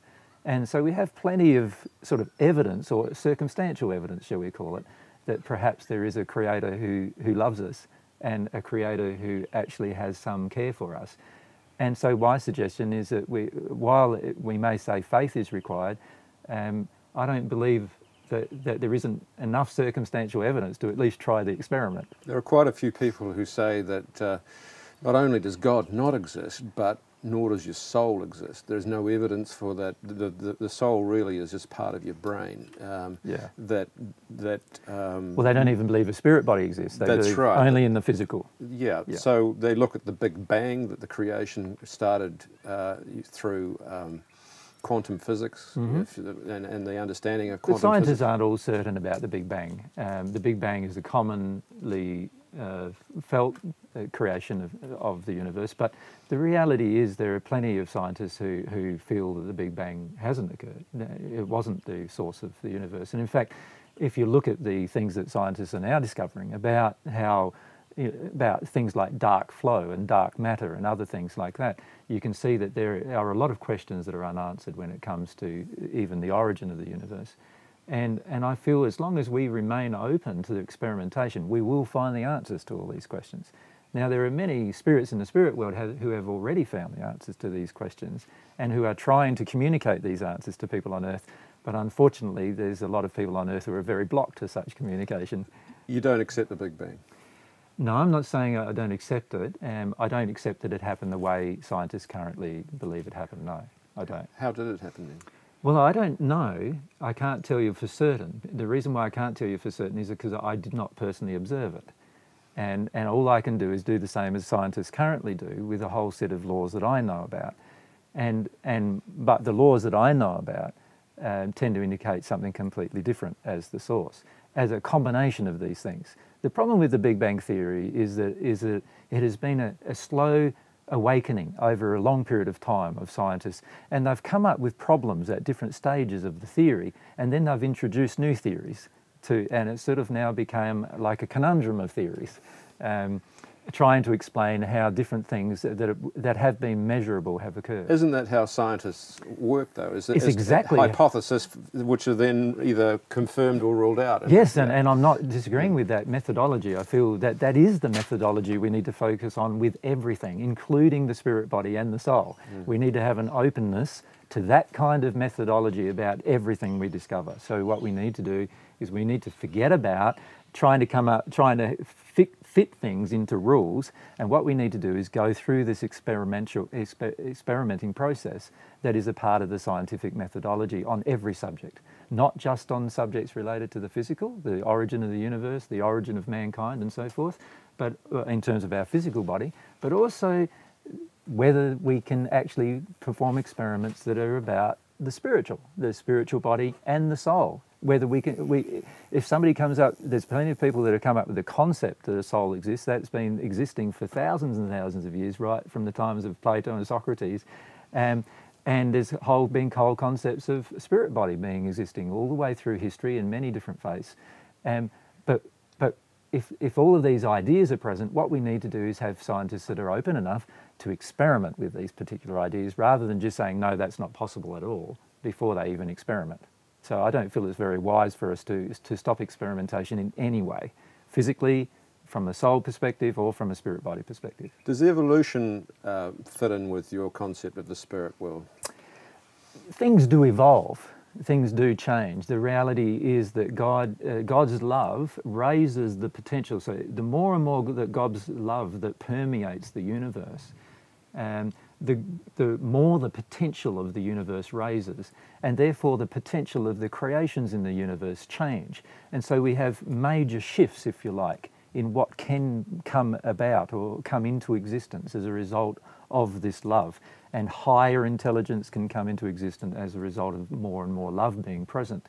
So yes, I do believe there is an evolutionary process.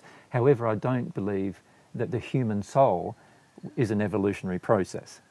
From what I have observed in the spirit world and also what I've felt from God, is this: God created the human soul, and while the human body may have gone through an evolutionary process for its creation, the soul's incarnation into the body is a process that God designed specifically.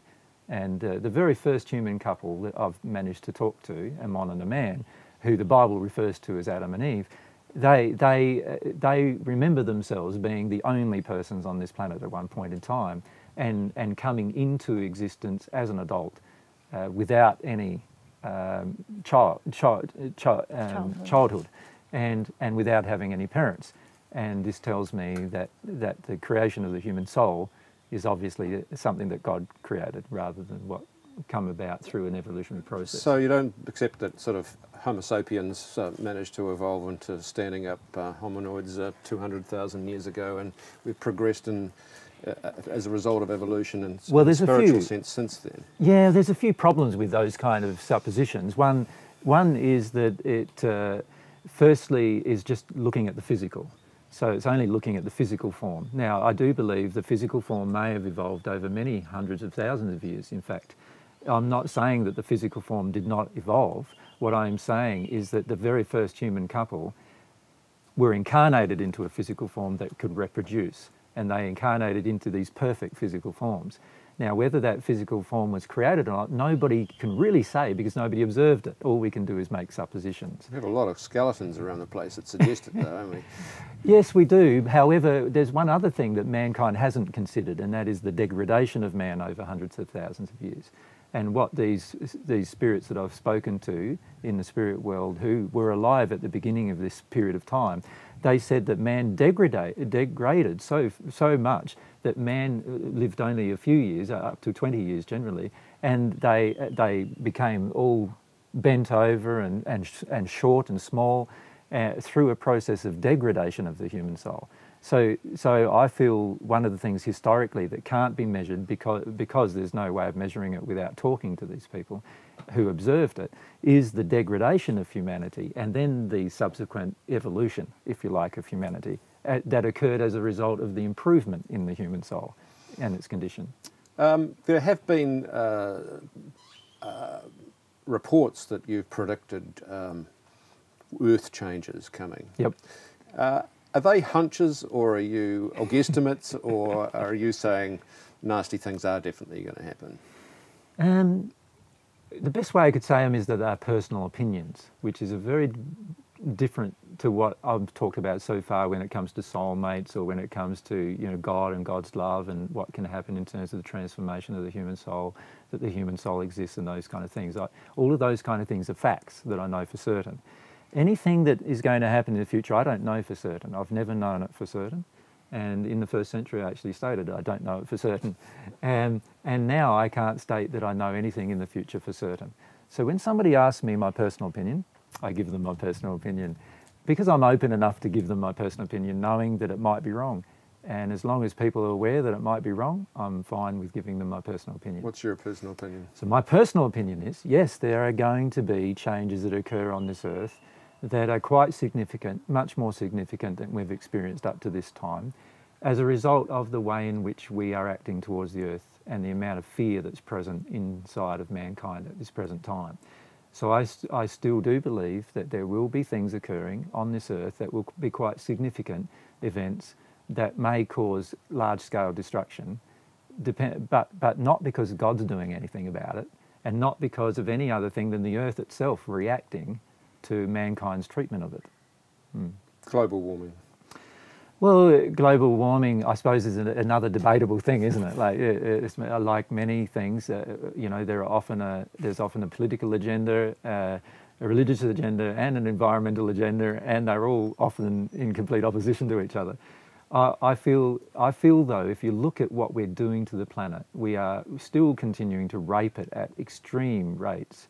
And the soil is degrading, the water is degrading, everything is degrading quite rapidly. And unless we change, if we stay on the same course we are currently, then the earth is going to respond violently at some point.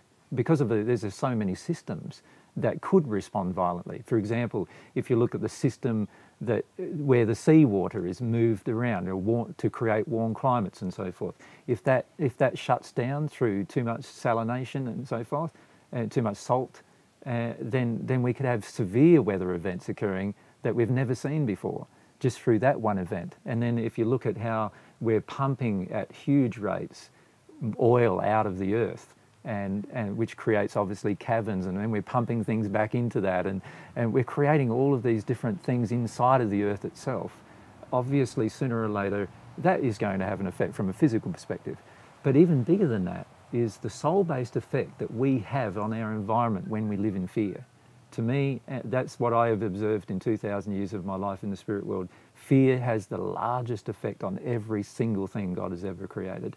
And so as a result of that, mankind's fear, it seems to cycle. It seems to go up and down and up and down. But if it gets to highly intense times, then we could potentially have intense events as a result of that. One report quoted you as saying that a great wave will wash over Australia.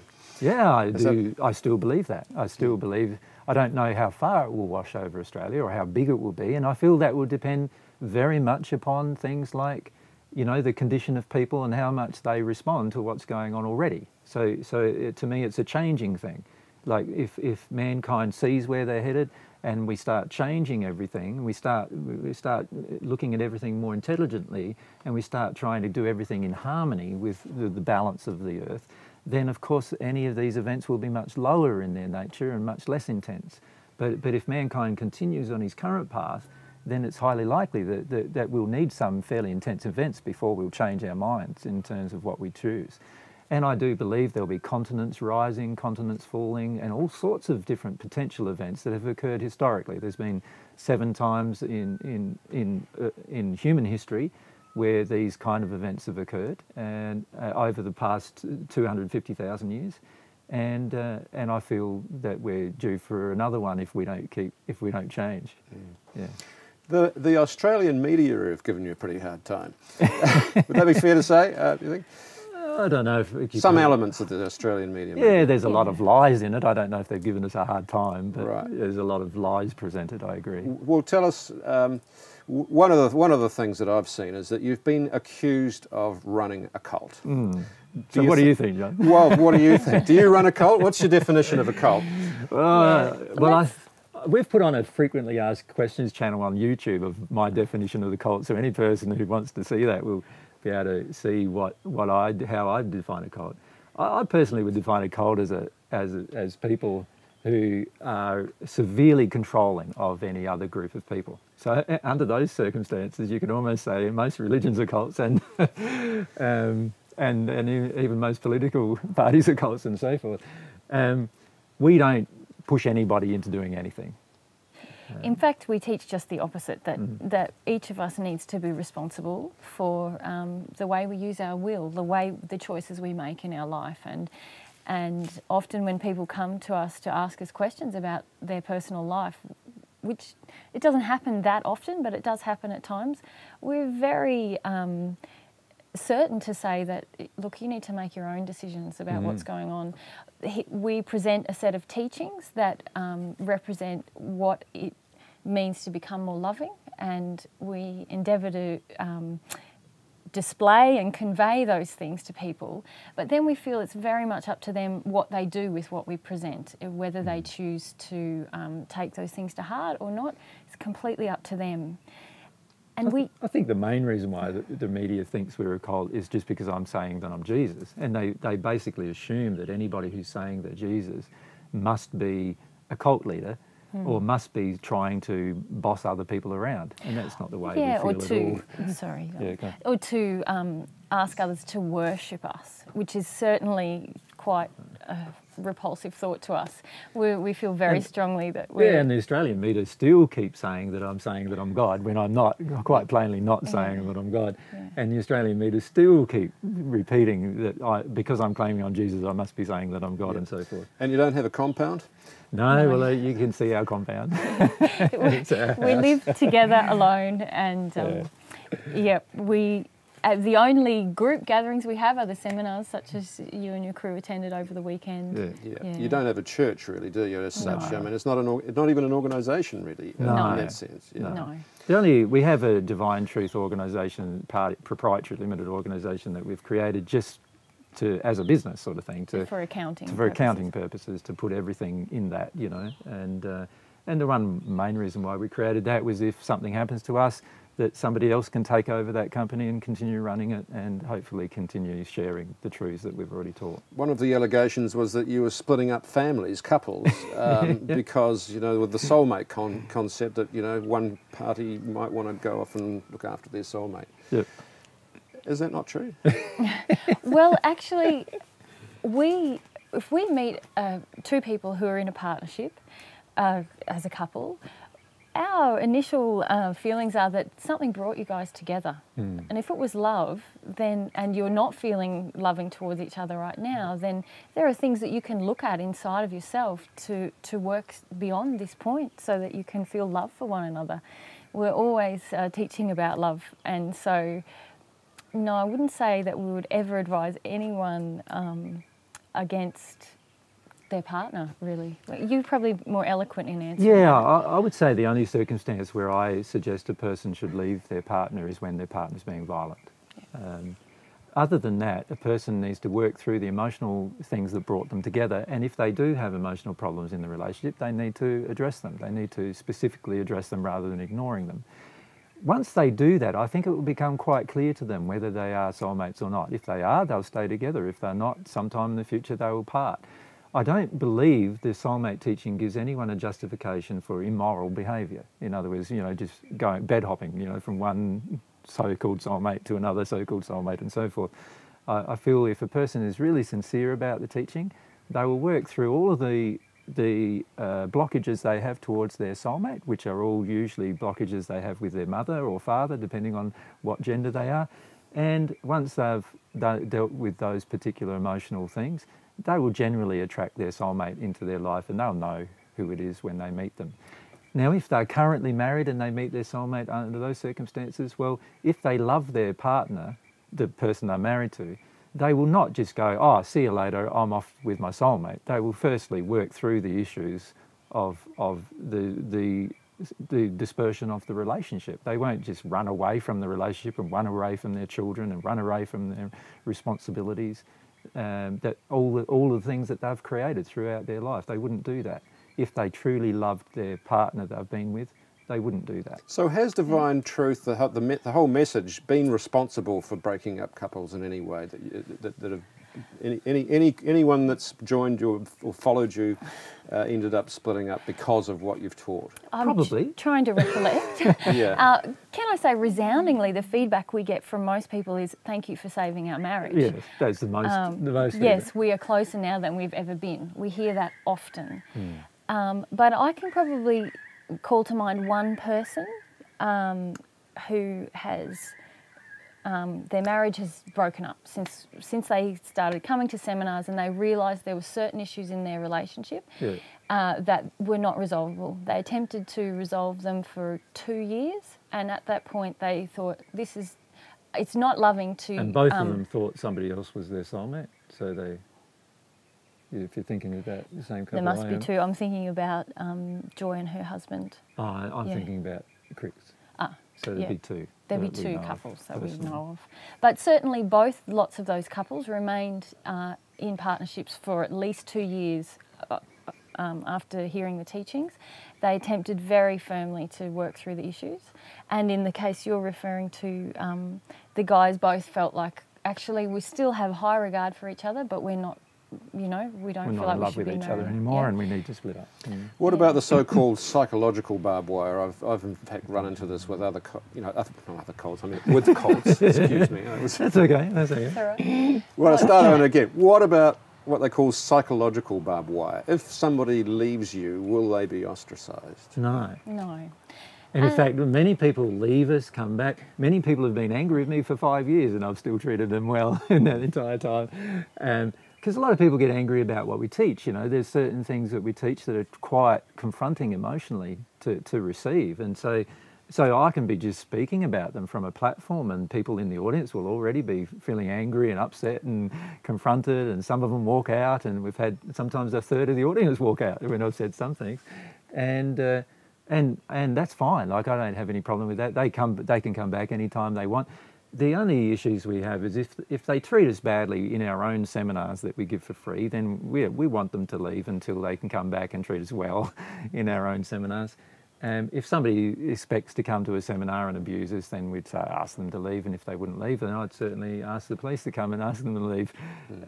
Because I just feel that that's just disrespectful, not only to ourselves but also to other people who are present. Yeah, but certainly there's a number of people that I know who've come to seminars and who've said, look, there's not for me, and I'm still maintain a friendship with them. We still have many friends and people who we interact with on a day-to-day basis who don't come to seminars. Yeah. Now, I suspect this is, I'm not going to make a statement because I said I wouldn't, but you know, there have been current affairs programs here in Australia that have portrayed you as a cult, that have portrayed you as evil, really. You know, how do you feel about that when you see something like that? I feel it's funny because the reason I feel it's funny is that anybody who knows me certainly knows I'm not evil, right? And I think it's funny too from a perspective of like trying to force people into having a certain opinion when it's quite obvious that the people who are around us don't have that opinion of me whatsoever. And I'm sure you've managed to talk to quite a few people since you've been here who are around us, and they certainly don't have an opinion of me that I'm some evil megalomaniac, you know, power-hungry person who's seeking to be God or anything like that. And so sometimes mostly my feelings are amusement. Mary's haven't always been amusement. Mine haven't always been amusement. When that first started happening, I got quite upset. You know, I felt very.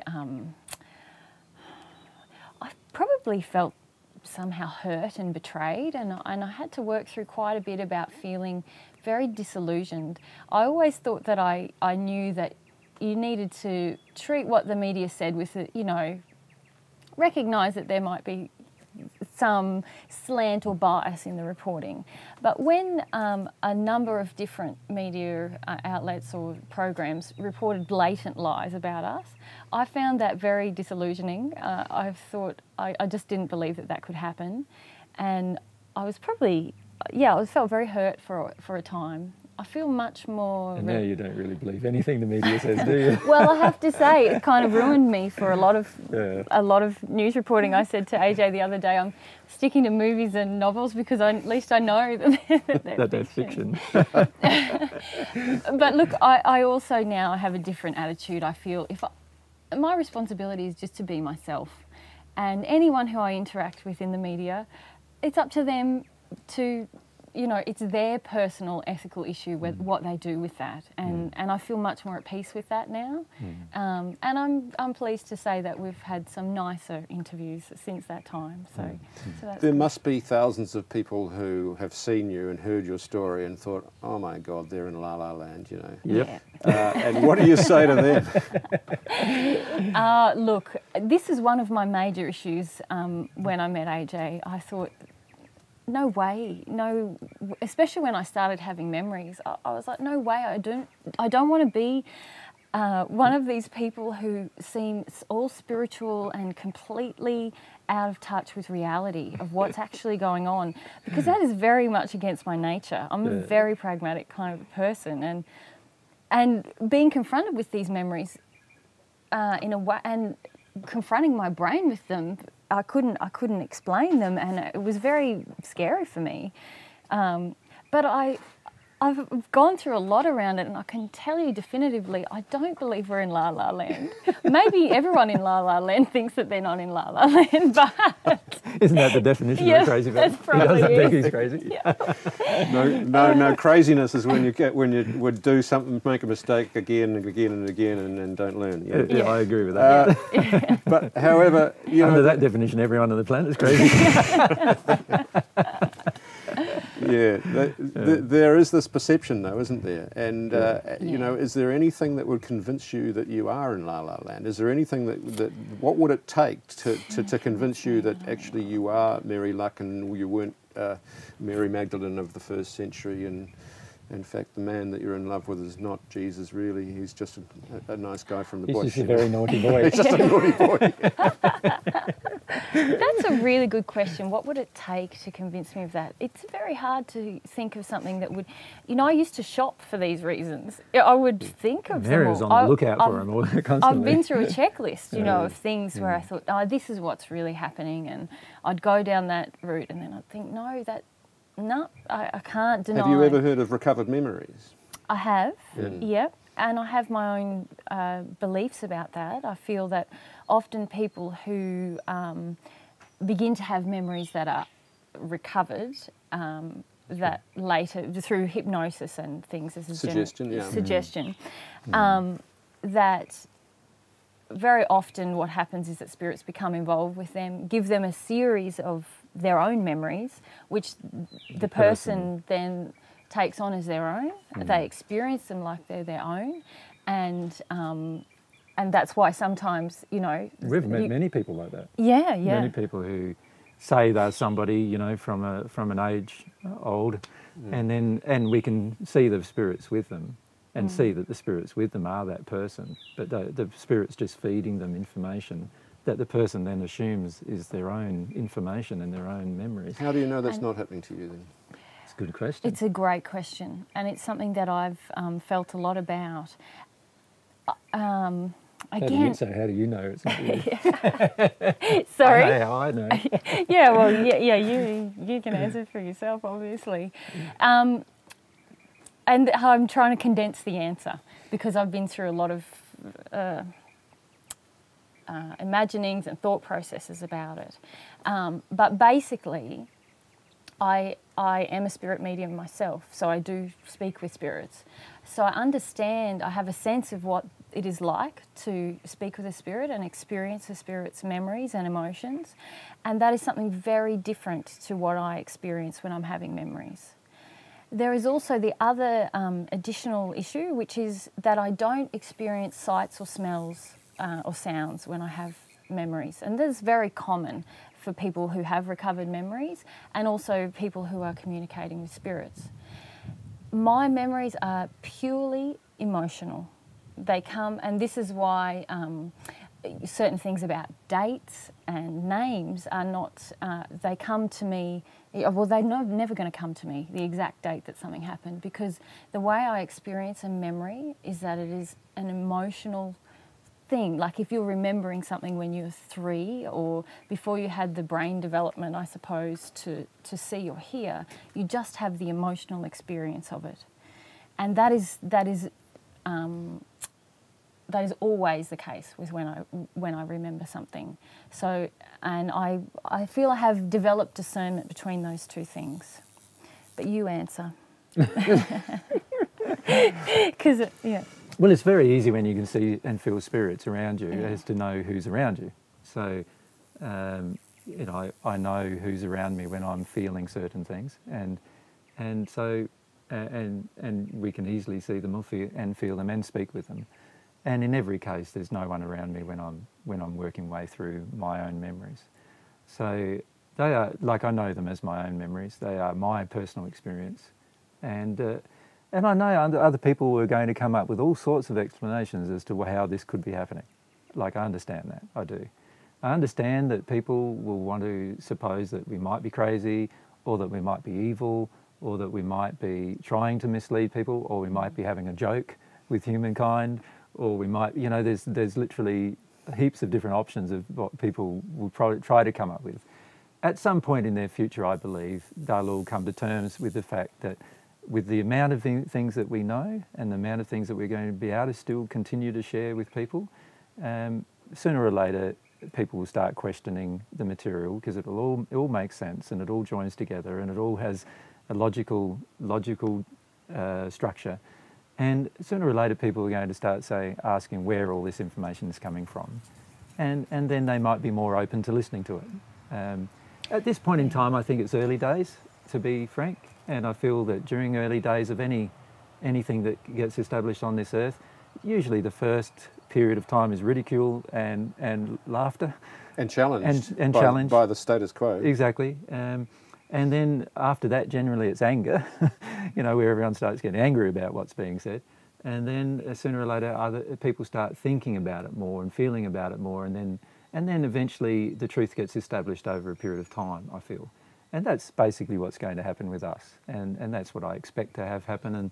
And also that's what, you know, that I was worried about having happen when I first had these memories. You know, I didn't want to go through that. I wanted to have every memory possible all at my fingertips so that I could prove every point at that point in time. Now I'm not focused on that at all anymore. My focus is on teaching what we know to be true and discussing with people particularly the truth about God and the truth about a relationship with God and the truth about what creates happiness, and then let people make up their own minds. And I feel that the majority of people on this planet have a heart that has been affected by some love, in the sense that, you know, they know when they're being loved and when they're not, generally, most people. And they know most people on the planet also have some kind of desire to love, even though they might have certain oppressions and certain angers and other problems that come up. Most people want to experience love. And I feel as that love draws them, there's a good chance that myself and Mary will get treated the same way as anybody else gets treated, and hopefully therefore survive longer than we did in the first century, giving the message that we're currently giving. And if my prediction of that future is not accurate, well, that was my own personal opinion. Good luck. No worries. Chaz, have you got any more? So there's, sorry to keep going, but the seminar itself, I was Yep. just like, some people, particularly having seen what other current affairs programs have done and talking about the cult issue, would have been surprised by the fact that not at any time, really over the 2 days, there was a couple of references about the first century, but not at any time did you stand up there and say, I am Jesus, I am here to lead you to the better. Do you know what I'm saying? Yeah. You're not showing it, which I found quite surprising, having Heard all the other heard things. the other stuff. Yeah. I just wonder whether we could just touch on that. All right, yeah, so How much? this is where you're thinking about the 7 story, yeah? Well, With yeah, and other things that I've read. All right. Yeah. Almost everything you would read. Something about that, because I Sure. think we need to. And also, so what are you trying to convey to the people that come to your seminars? Okay, yeah, Those sure. two, really. All right, Yeah. okay.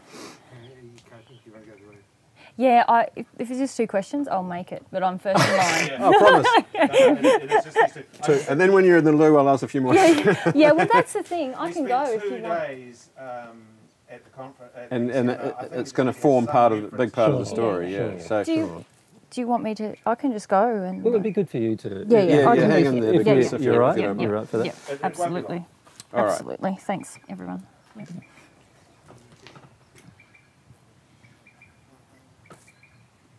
Sounds like I posted. Hopefully she's not coming in. Okay, we're rolling. So if you remember being Jesus in the first century and you're back again, why don't you make a bigger deal of it at your seminars? Well, as you saw at the seminar, I very rarely say, look, I'm Jesus and you have to listen to me. In fact, I've never said that. In fact, I feel quite strongly that people need to be given the chance to be given information and feel about it and think about it for themselves. And they can then work out what the truth is through their own experience, I feel. So I never make a big song and dance about, no, I'm Jesus and you should listen to me. And in fact, the reason why I don't do that is because I don't believe that. I don't believe that people should just listen to me because I'm Jesus. That's like saying that, whoever you are, they should listen to you because you're that person. It doesn't make any logical sense to me. If anyone's going to listen, they need to listen because it makes sense, because it appeals to their heart, because they want to become more loving and they want to have a relationship with God and they want to discover more about those particular issues that I'm speaking of. Listen then, and only listen then. Don't listen because Mary is saying she's Mary Magdalene and I'm saying I'm Jesus. Listen to what we're saying rather than just listen to the claim. And I feel the only reason why I'm claiming I'm Jesus is because I am Jesus. That's the only reason. I don't have any other hidden agenda based around it. I just am being honest about who I am, that's all. And I knew that I'd have to be honest about who I was if I was ever going to teach anything about truth. Because how can I teach people to be or live in harmony with truth when I myself would be covering over the truth of who I am? That wouldn't be very ethically sound. Yeah. One of the things we notice is that quite a lot of people tear up they get very emotional in listening to what your message. Mm-hmm. Why is that? You want to answer that one? Or Sure, you want me to? sure. I feel that it touches their heart, I feel that a lot of what we're saying resonates with them about experiences that they've had in their life, or perhaps they receive a feeling of being accepted that they haven't experienced as much before in their life. I also, because we teach a lot about the importance of being yourself and being truthful, and a part of that is being truthful about what you feel. In fact, the majority of who you are is what you feel. So we have a very open attitude towards people experiencing their emotions. Do you attract people who want to experience their emotions? That's the sort of person that comes to you because they have pain of some sort? Sometimes I wish that was the case. A lot of our audiences have been very intellectual, very intellectually focused, and it's very difficult getting them out of their stoicism, their personal stoicism, where they've shut down almost every emotional experience and they're just looking at everything intellectually, and it's quite difficult moving them from that place or helping them move from that place where they can at least start to feel themselves and feel what they really feel. And so we do have an interesting time with audiences. Yeah. The audience you saw this weekend have listened to us many of them have listened to us for many years now, for 3, 4 or 5 years.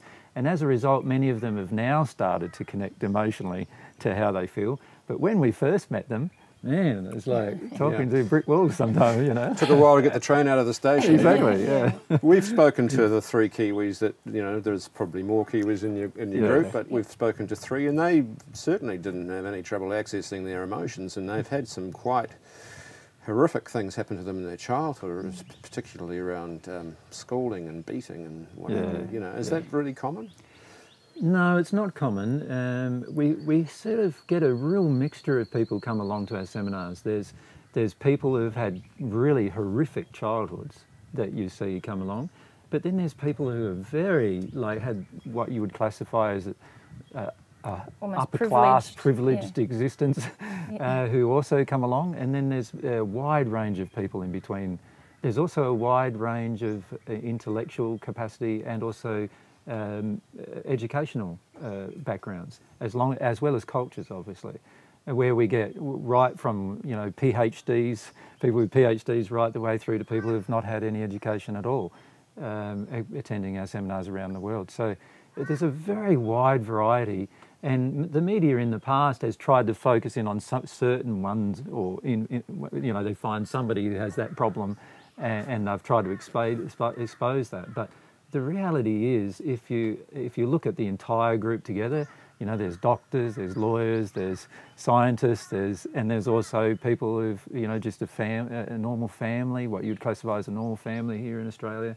And overseas, it's a wide variety as well. So one of the criticisms in the 7 piece was that you're sucking people into a vortex of grief, you know, where they need to express their anger and their pain. Not necessarily true. No, I do believe that it does us good and we grow when we allow the emotions that we've suppressed inside of us. In fact, it's an essential part of connecting to anybody. If I'm holding on to emotions of the past about men, for example, I'm going to be very mistrustful of you as a man. So unless I somehow release these emotions of the past so they do not interfere with my relationship with you, you and I can't have a very good relationship. And now, if I have a relationship with a woman and I've got stuff that I'm holding on to about my mother and other women that I've had, relationships that I've had, I've got anger, then sooner or later that anger with women is going to come out towards the other party. So sooner or later we have to address these particular emotions if we're truly going to have any loving relationships. But we don't feel that we suck people into a vortex of misery. Certainly not a downward spiral. Yeah, we see it as an upward spiral. Yeah. Where you become happier and happier as you release all of these particular things. How are you with the Jews then?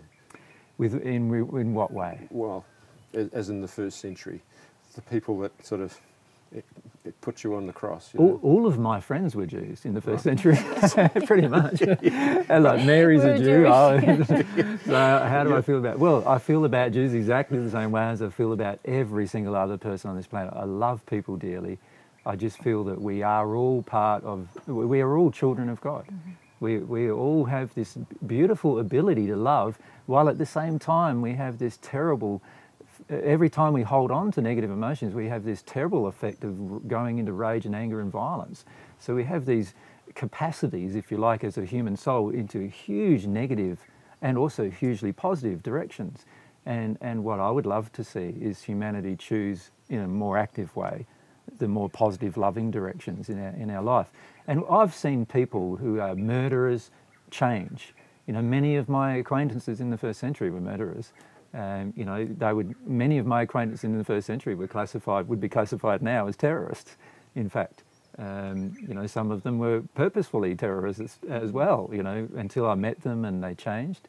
People can change, and particularly with God's love entering their soul, they can change. And this is what we'd like to teach people, is they can change. They can not through a hard, laborious method of, you know, having to work on every single personal issue, but rather by having this experience with God and receiving divine love, which actually helps the soul change, and the soul softens and the soul becomes more loving, and you automatically start expressing this more loving nature.